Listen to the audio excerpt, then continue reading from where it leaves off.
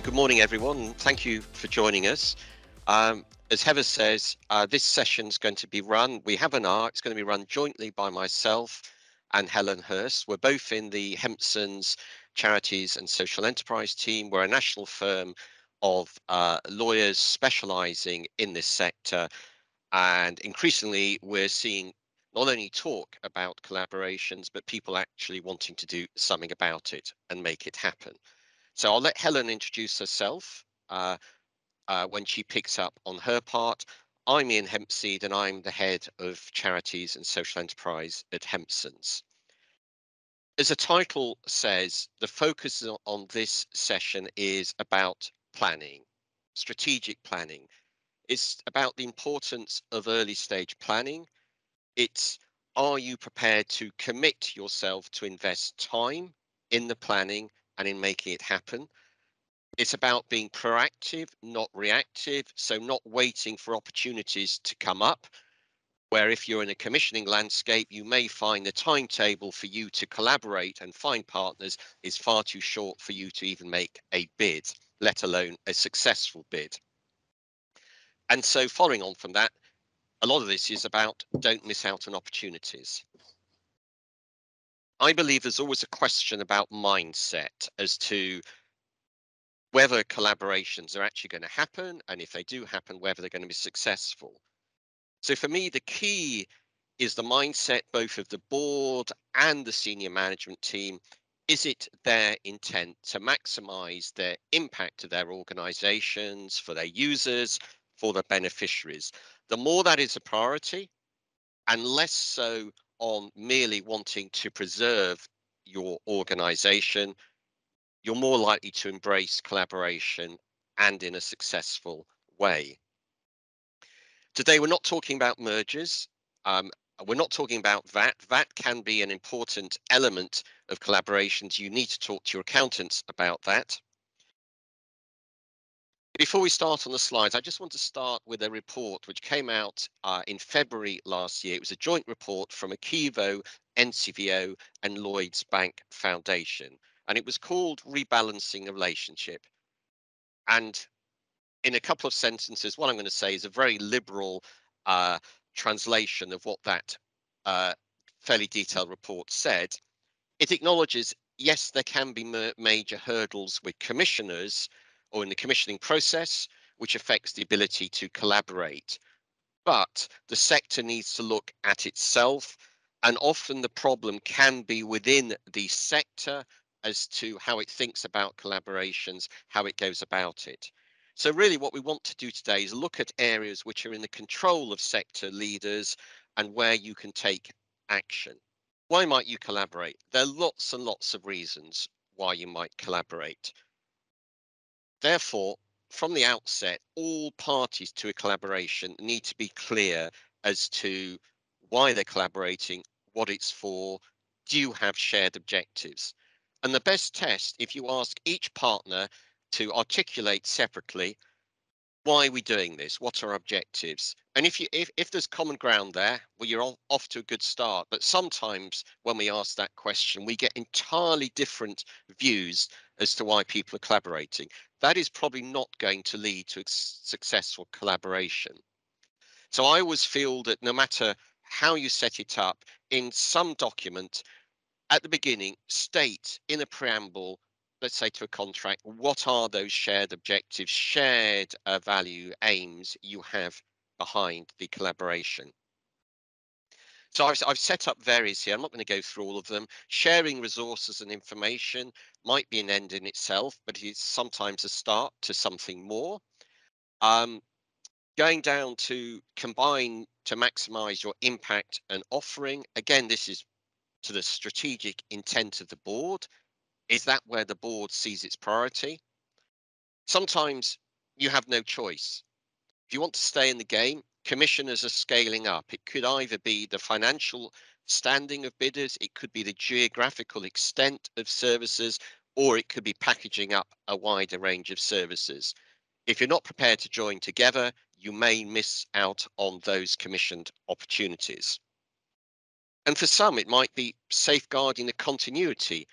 and the quality of what you already do, finding more effective ways of using your resources, which for many organizations has been a real demand on them as a result of COVID. And a couple of final points. Are you clear? Are you collaborating for a specific project, purpose, or is this a continuing relationship? Because that could influence how you structure it. And the big reassurance is we're not talking about merger. You will collaborate for a specific project or purpose, but you remain a separate organization. You retain your sovereignty, independence for everything else you do outside that collaboration. This is a discussion we often have with groups of organizations. It could be charities, it could be social enterprises, a real mix who are thinking of collaborating. What are the main concerns around collaborating? And these are concerns which sometimes are so strong that they prevent collaboration happening at all. Common ones are loss of sovereignty of our organization. Is this an inexorable slide towards a merger?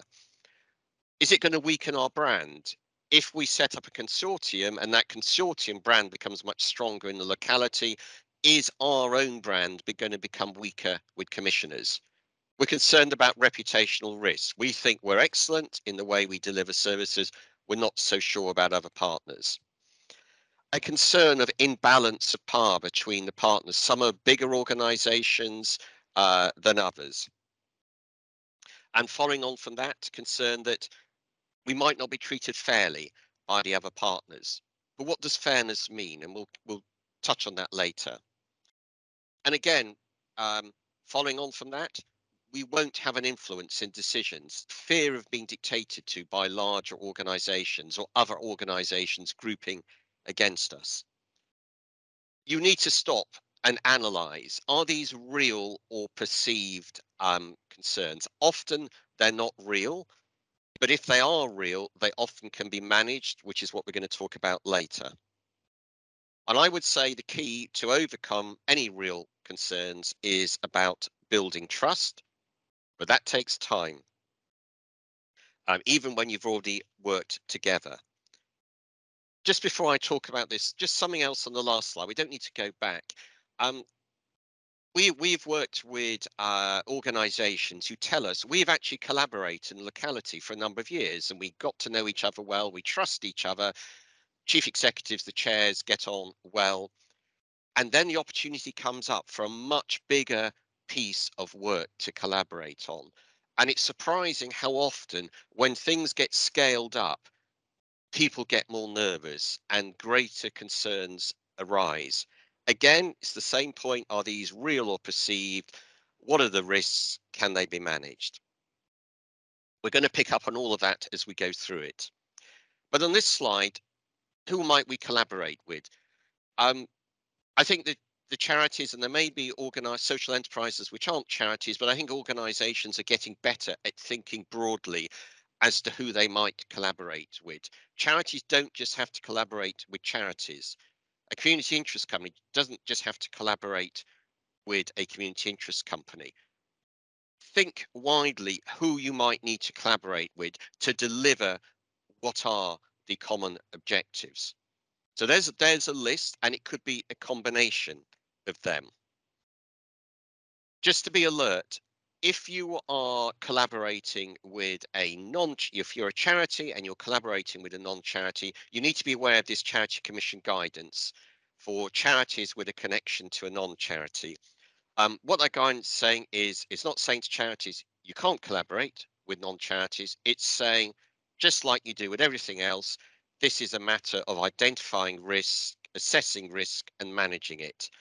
And as I say, the key risks of any collaboration could be around losing independence, conflicts of interest, reputation, and in particular issue for charities is be very careful that the way you collaborate doesn't mean you end up spending money outside your charitable purposes.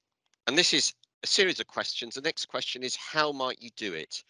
There are various ways of doing it, but in the time available this morning, we're just focusing on three ways you might structure yourself.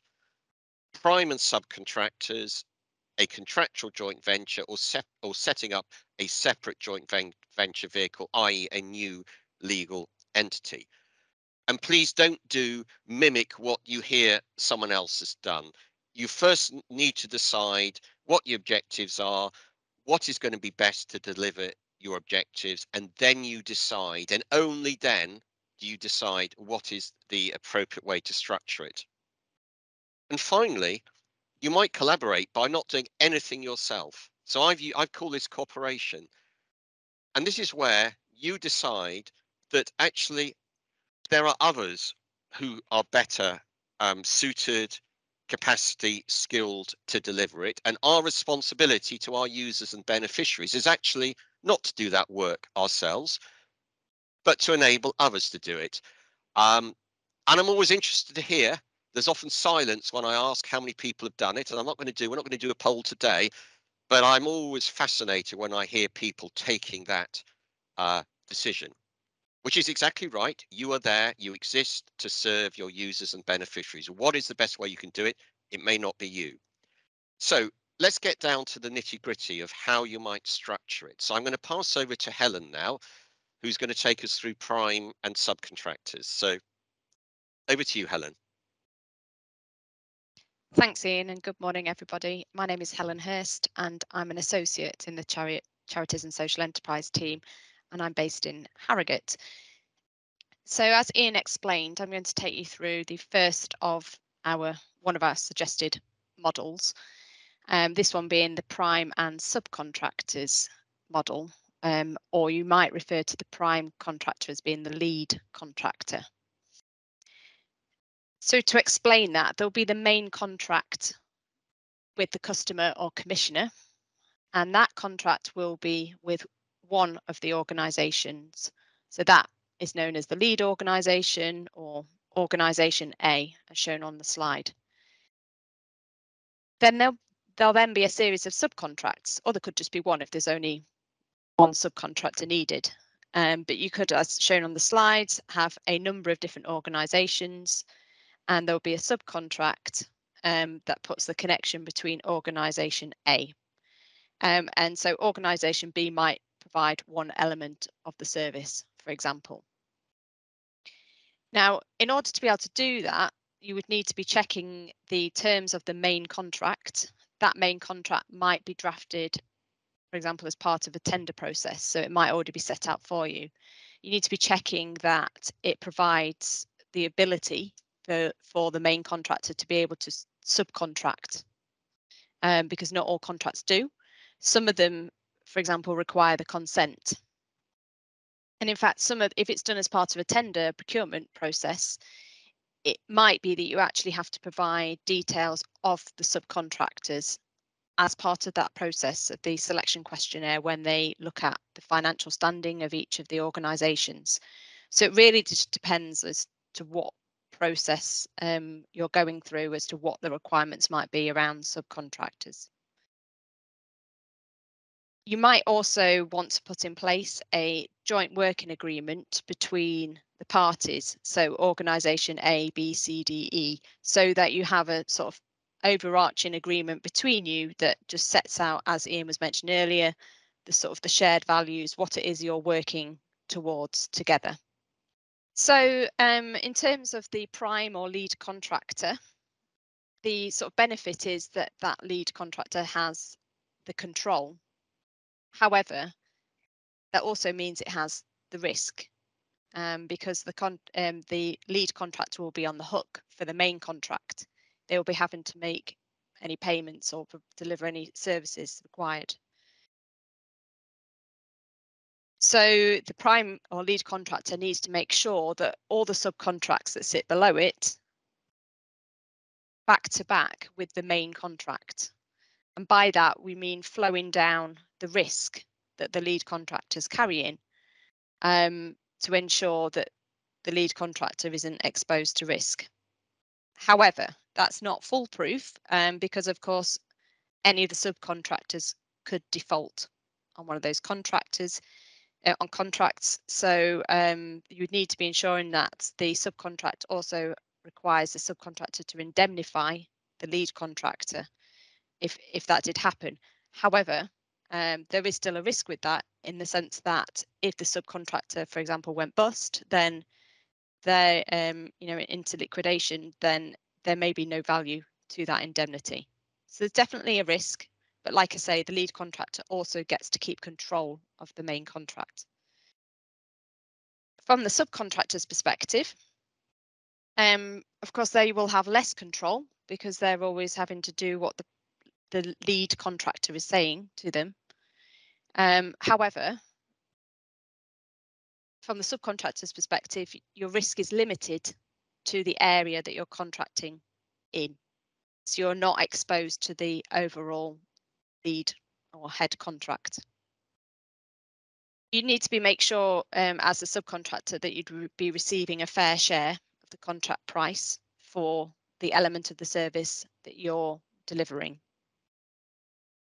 And just to point out an obvious note, there would be no direct relationship between the subcontractor and the commissioner or customer. So that can be difficult, and that's why that joint working agreement is really important, so that you're all working and collaborating together in order to maintain those relationships. And obviously, you just don't want to make sure the danger of this sort of approach is that you can end up with silo services.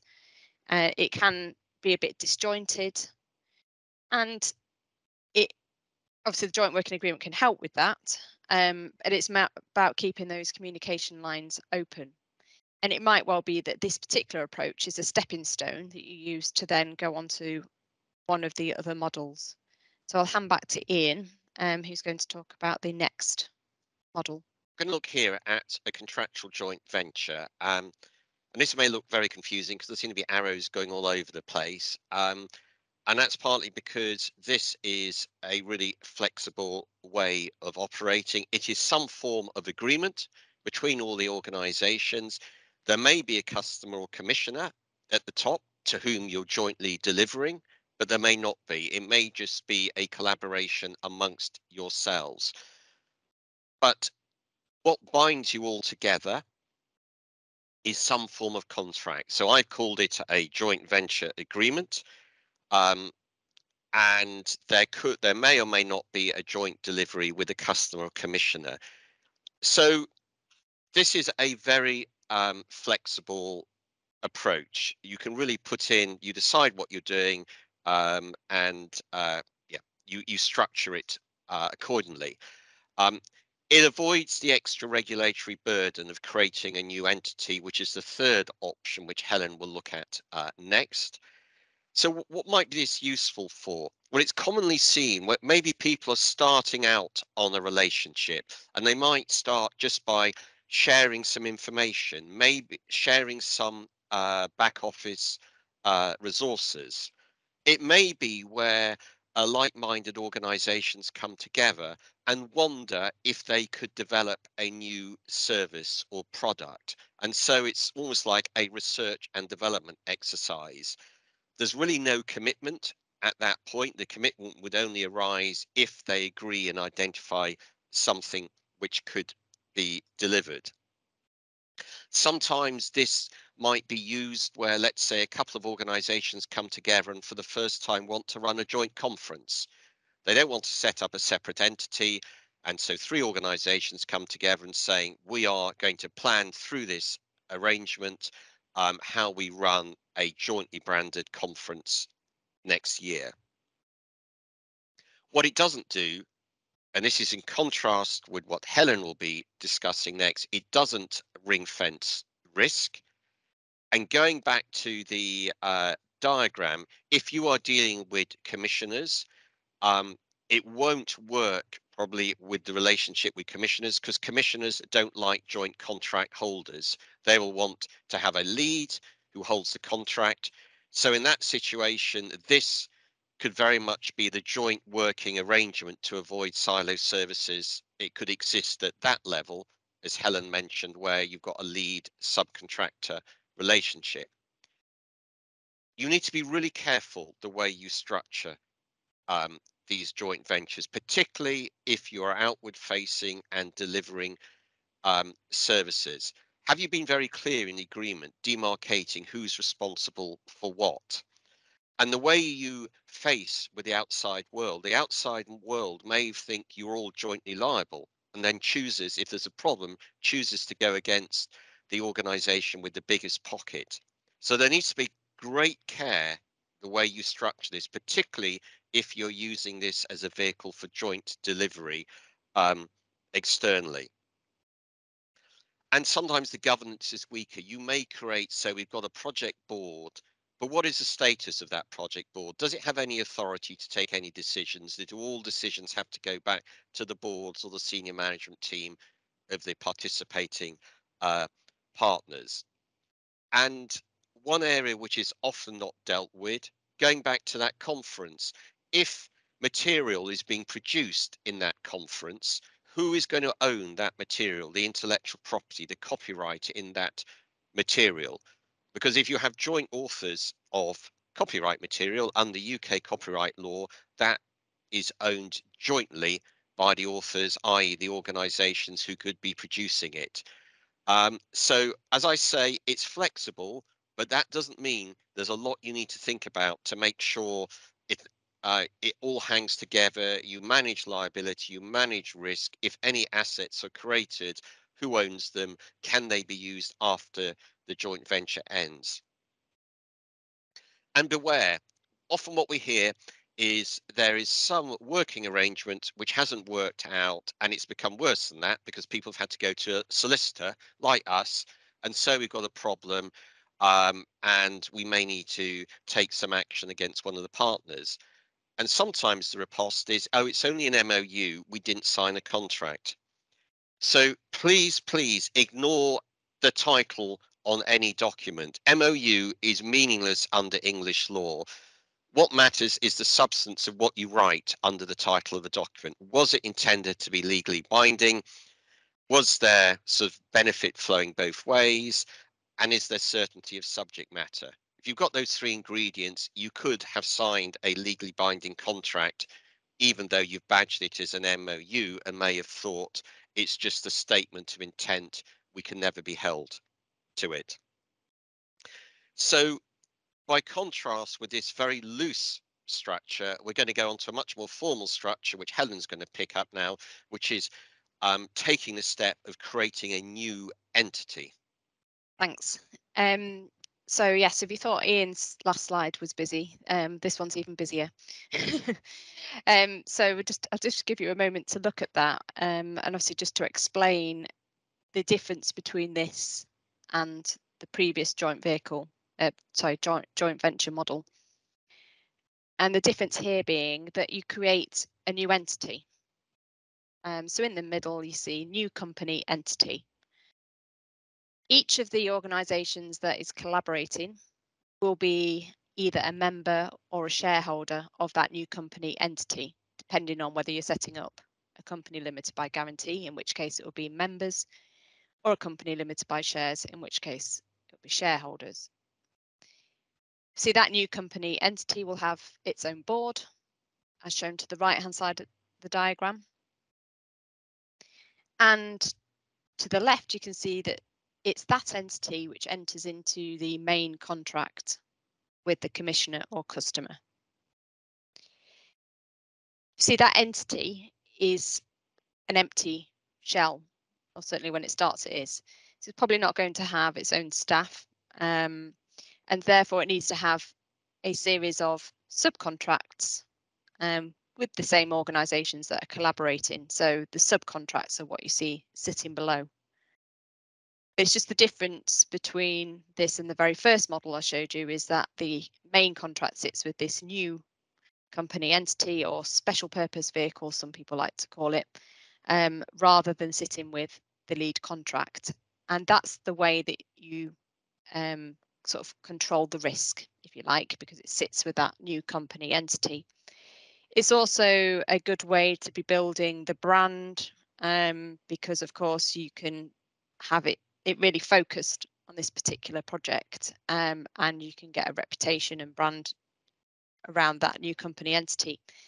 And you can also build up a trading history, which will enable you to bid for future projects.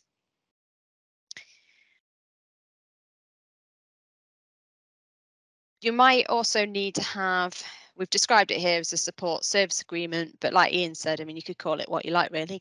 It's just an agreement from a partner to the entity. So as mentioned, that entity might not have its own staff. So it might well be that one of the partner organisations or even a different company is going to provide the back office support to the new company entity. And therefore you need to put an agreement in place just to manage that. So obviously if you're setting up this new separate company, because it's a separate legal entity, it contains the risk, as I've already mentioned, and also it can have very specific objects limiting the scope of that collaboration, usually to the scope of whatever contract it is you're entering into. Obviously, it will be empty when you start out, but in the future it could own its own assets. As mentioned, it can show its trading history. And because it's being set up as a new separate vehicle, it means you can very clearly focus on the governance arrangements. However, setting up a vehicle like this requires sort of to be quite diligent in how you approach it. And the ring fencing that you set up could all be broken if you don't follow proper administrative hygiene. And by that, we mean that you don't have the proper contracts in place. If instead you had a series of emails and it turned out that perhaps one of the collaborating parties had more of a lead role in all of this, that could expose that entity, that collaborating entity to risk, because actually it turns out that because there's no contract setting out exactly what's happening, you'll be relying on a series of emails, and that perhaps demonstrates that that lead contractor is on the hook. The other point to bear in mind is in terms of funding calls. If again you have the lack of contract or a lack of clarity in the contracts that you set up, there could be a demand to call on the members and shareholders. As I showed you that we're at the top of the diagram. They could be caught to have to provide funding. So if you're going to go down this approach, it would certainly take a lot of time and effort to set it up. But if you're going to do it, you need to do it properly, is what we would say. And also just bearing in mind in terms of indemnities, if any of the parties are providing indemnities, then of course that is another reason why the ring fencing of the separate company could be broken, because you're backing that risk basically. And I think the other point just to appreciate in terms of joint venture vehicle is just, well, actually, as with any of the models, if you're going to go down this route, you really need to be checking that that approach is going to be acceptable to the commissioner or customer. There's no point going down this route and setting it all up. And finally, on this slide, is just to mention that you would be likely to need separate VAT advice, which is not something we're covering today. It is something you would need to look at. So we've obviously looked at the three models now, and we just thought we'd touch upon what you should be thinking about before and during the time you're collaborating, really. And certainly before or at the very beginning of your collaborations, each of you as organisations need to be confident about your own objects. Like with anything that you do as a charity, you need to be aware that you need to be operating within your charitable purposes. And it can be very easy, certainly in this collaboration world, to experience what we describe as mission drift, where you start to move away from what your main charitable objects are, because you want to do something for the greater good. But of course, you've got to follow your own charitable objects. Also, knowing about your partners. I know it sounds obvious, but how well do you actually know the other organisations you're collaborating with? Do you have any sense as to how well run their services are? what their customer care and complaints history is like. All these things are really important. And due diligence is often talked about in a very legalistic way in terms of, you know, if you came to us to do a due diligence exercise, we would ask a series of questions and you get a series of responses. But sometimes you know more about an organisation than we would ever find out by way of paper exercise. You talk to the people, you meet the people. So it's really important that you get a really good idea and in-depth sort of approach about your due diligence, thinking about who it is you're partnering with. And very obviously, are your other partners in good financial health? Obviously, finances are really challenging in current times, but you need to have an awareness as to how strong the finances are of the other people you're collaborating with, because you don't want to take on a position where you're having to fund other partners because they can't meet the funding requirements. And Ian's already mentioned this already, but having that shared values and vision is really important, and setting that out in the MOU or whatever collaboration agreement it is that you're using. Oh yeah, and I think the only other point I was just going to make on that is just about the assets and intellectual property. So if you're going to be using, joint use of resources, it might be office space, it could be just the branding of one of the organisations, or even of the joint venture vehicle, making sure that you've got the appropriate agreements in place to allow for use of those assets and intellectual property. Thank you, Helen. So I'll take over here on the next few slides. We should have mentioned at the beginning that we will allow some time at the end for questions, and you can also put questions in the uh, chat room. So I'm going to talk more now about the approach to how you structure the due diligence within whatever structure you use. But I will just make one final comment, because this is all about approach on due diligence, is that it should be proportionate. It can be very daunting for a smaller organization if they get a massive checklist to answer and they've got very few resources to answer it. It should be proportionate. Focus on what you need to find out. What are the risks you've identified? We've talked variously about the need to build trust.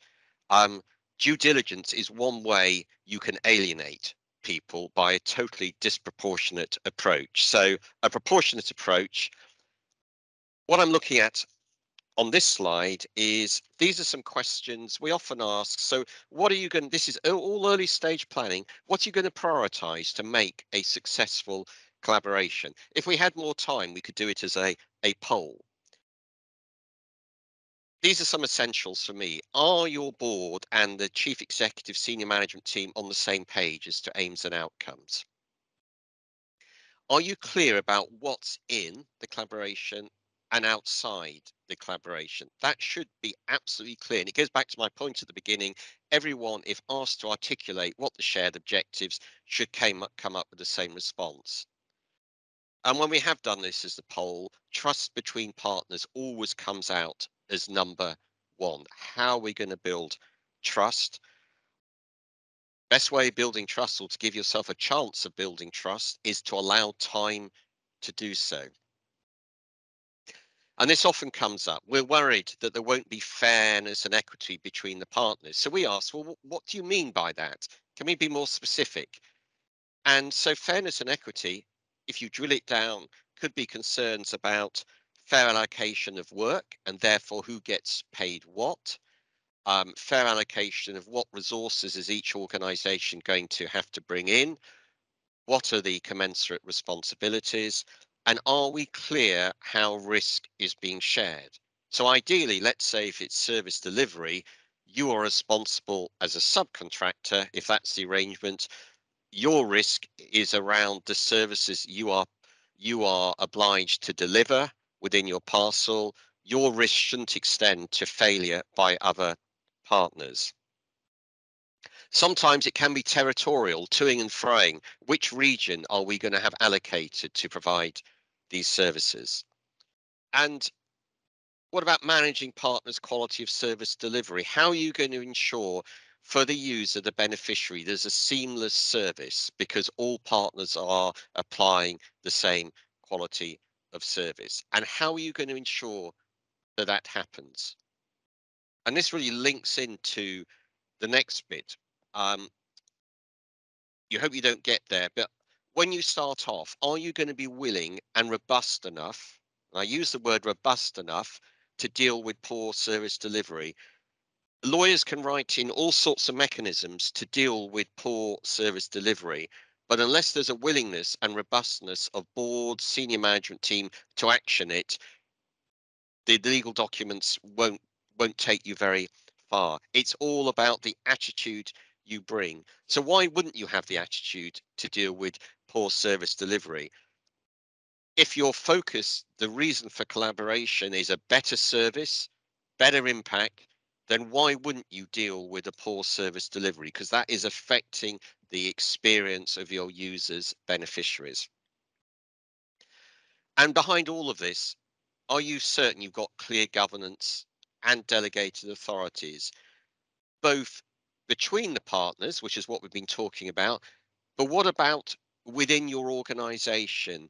Has the board given clear delegated authority to the senior management team as to how they're going to run that collaboration? Do the senior management team, chief executive, have the flexibility, authority to take immediate decisions when required? And another one, and again, it's a common theme, is testing yourself.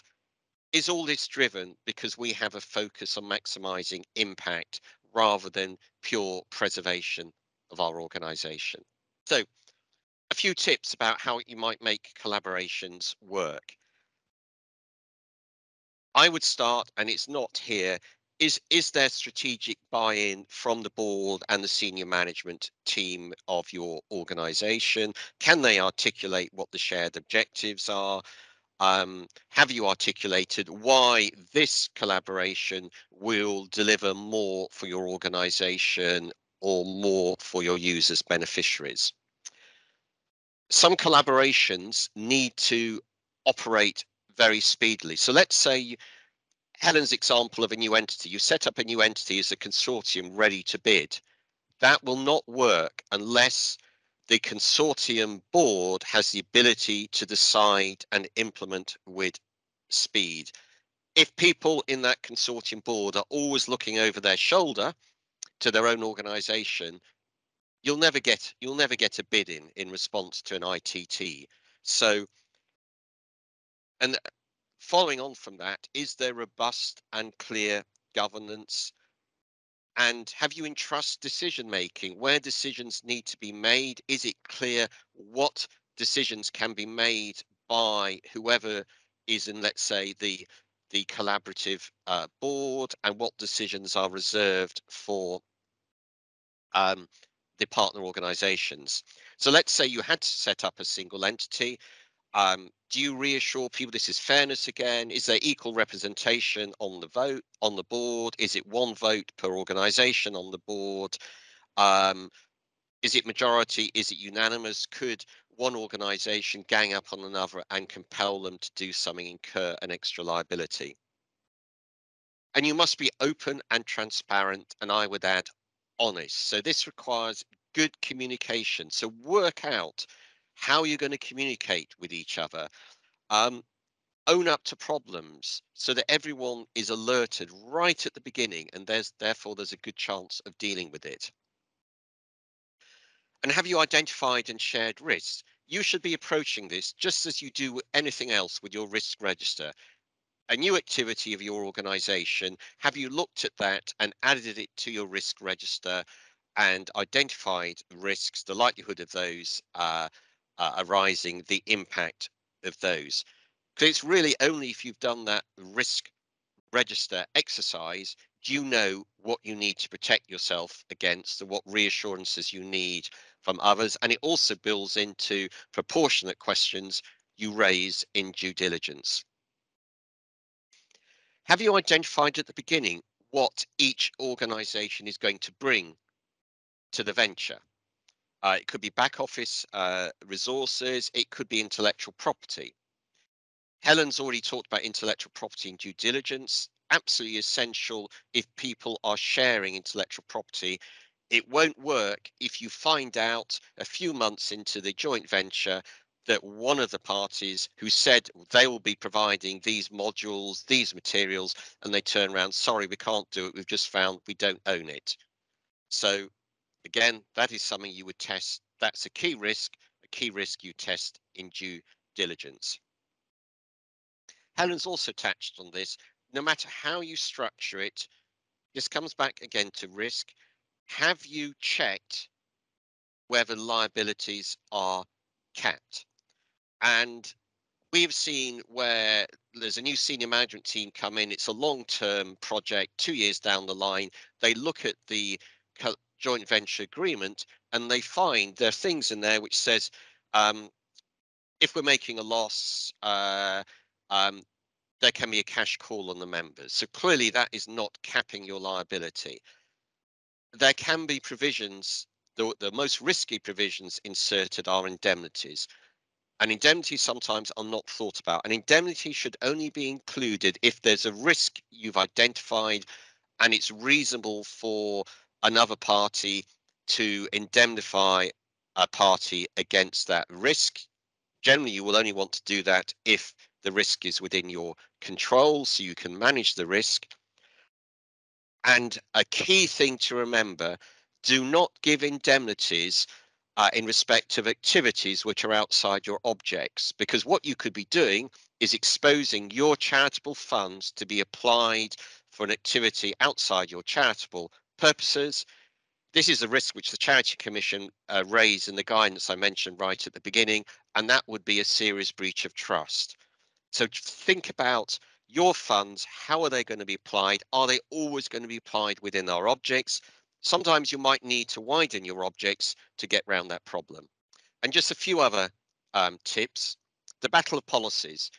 Um, Again, if it's service delivery, you will have all have developed your own policies. But if you want to provide a seamless service, it's not going to work if you all operate to different policies on key areas, because you won't get commonality of delivery, of standards, of how you treat the users. So right at the outset, maybe due diligence stage, recognize which policies people can use of their own and which key policies you have to adopt. You will probably maybe adopt a policy of one of the organizations. And when you start on something, if it's long term, this may seem negative, but you should think about what happens if one of the partner organizations want to leave. How can we exit? Have provision for that, but also think about what have we created during this collaboration? Is there anything we've created we would like to take away with us and we've invested it and be able to use outside this collaboration towards our purposes? How to deal with partner failure. Again, people sometimes at the beginning don't like to talk about that. They feel it will destroy trust. You should talk about it, because if your focus is on looking after your users and beneficiaries, you must be looking at that. And so again, early information, a process to try and resolve before it gets too serious. Um, you could have step-in rights. One of the partners could come in, but that's not going to work if you're all specialists in your own field and you're reliant on each partner to do their own bit. And my final, we seem to move slides, but on the last slide, my final comment was document to manage risk. Um, and Heather, can we just go back to the last slide, please? We seem to have skipped. Document to manage risk. Um, yeah, the legal documents we've highlighted in the different structures. That's one way you can manage risk. Um, if, let's say, you're in a tender situation, don't leave putting the documents in place until delivery date has started. Sometimes they're very short timescales in an invitation to tender. You're not going to be able to do a good bid and set up a collaboration from scratch at the same time. So the risk is, and this is my last slide, the risk in all of this is if you don't invest time early enough, you may not be able to, first of all, um, build a trusting relationship, which is essential for any collaboration. And also, when you've built that trusting relationship, you may not have enshrined it in the necessary structure to make sure that you deliver the best services, you can deal with problems, you can manage risk. So I'm going to stop there. We've got about 10 minutes for questions. So we can either take questions in the chat, or if people raise their hands, and I'll probably get Heather to spot if anyone's raised a hand. So Helen and I are going to stop there, and we've got about 10 minutes if you have any questions. We've no questions in the chat box as yet, so if people would like to unmute themselves and ask their question for Helen and Ian, that would be great. Heather, am I right in thinking that the questions can be edited out if that's an issue for anyone on the recording? Absolutely, of course it can. Yes, yes. If you don't wish your question to be part of the recording, then obviously we can edit that out, no problem at all.